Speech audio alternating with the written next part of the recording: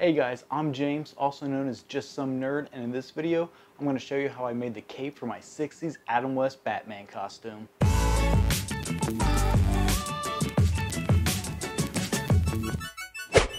Welcome back guys. One of the first cosplays I ever did was Batman from the classic TV series.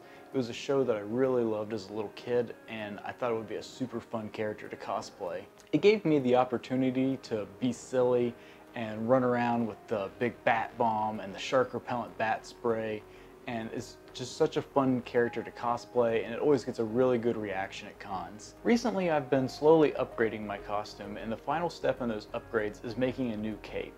For this project I'm using the pattern from Williams Studio 2 off of Etsy. Williams Studio 2 is Chuck and Lane Williams, and they've been making replicas from the 60s Batman series for years.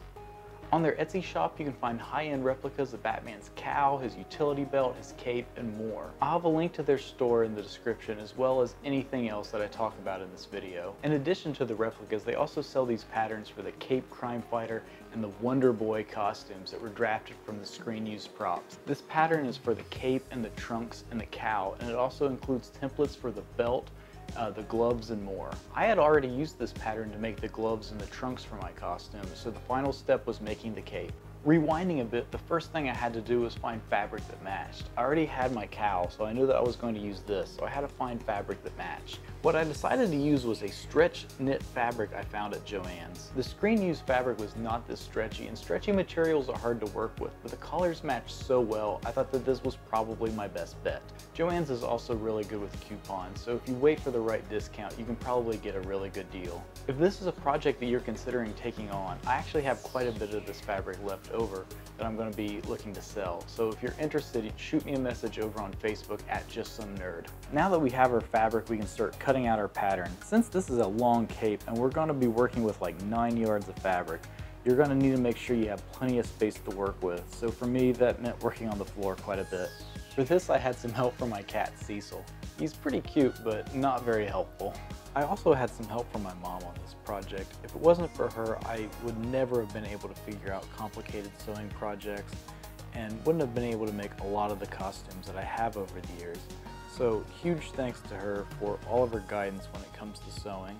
The cape is actually pretty simple. It's just 4 panels making up the outside, and then the same 4 panels making up the lining for the cape. Once I have both the outside and the lining pieces cut out, I'm going to use 2 different colored threads to mark where the snaps go. The cape has a couple of snaps on the back that hold it in place. And now we're ready to start sewing. The first step is to sew the center back seam. And then we're going to repeat the same step for the lining pieces.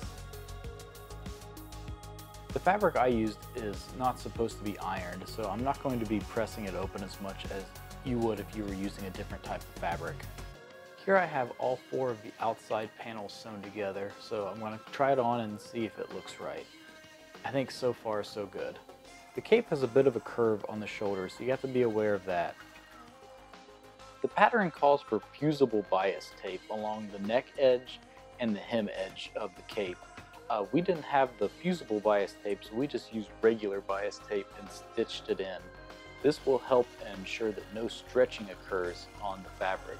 And since we used this extra stretchy fabric, that really kind of helped us a lot when it came to pinning the front side and the back sides together. And before we sew the lining into the front of the cape, we're going to go ahead and hand stitch in these snaps. Now the pattern calls for 1, 2, 3, 4, 5 different snaps. And I actually decided just to do 2 of them that hold the cape in place. I think the other ones are meant to attach the cape to the bodysuit, and I just decided I didn't want to mess with that. And now with the right sides together, I'm sewing the front of the cape to the lining of the cape, and I'm going to leave the neckline and the bottom scalloped edge unsewn for now. Once the front and the lining are sewn together, you're going to want to tack the seam allowance together on the inside of the garment. From the inside of the garment, match the lining of the cape seams to the back. Pin the seam allowance together from the inside of the cape and sew close to the seam stitches every 3 or 4 inches along the seam allowance. Don't tack the shoulders and stop tacking about 17 inches from the hem at the center back and 6 inches from the hem at the side seams. To finish the neck, you sew the neck binding to the neckline using a 3/8 inch seam allowance. and then understitch and press the binding to the inside of the cape. And then hand pick stitch the neck binding, folding the edge through all the layers. And then add a large hook and eye to the neck for closing. I use the size 3. To finish the bottom of the cape, pin the hem of the cape to the lining along the scalloped edge, and then sew them together 1/8 inch from the edge. And then using 2 threads through your needle, zigzag stitch along the edge to finish the hem. And then the final step is just to cut away a little bit of excess and clean up your edge.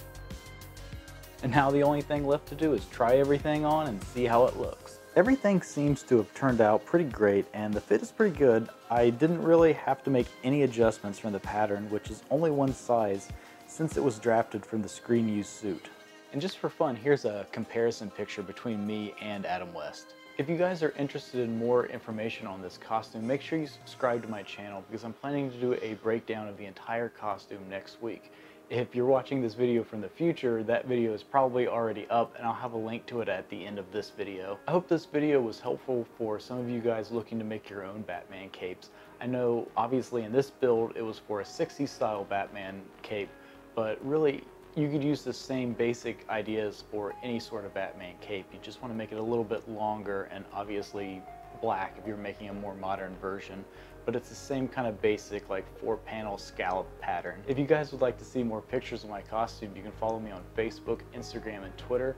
And make sure you're subscribed so you don't miss any future videos. So I'll catch you guys later. Same bat time, same bat YouTube channel. See you guys.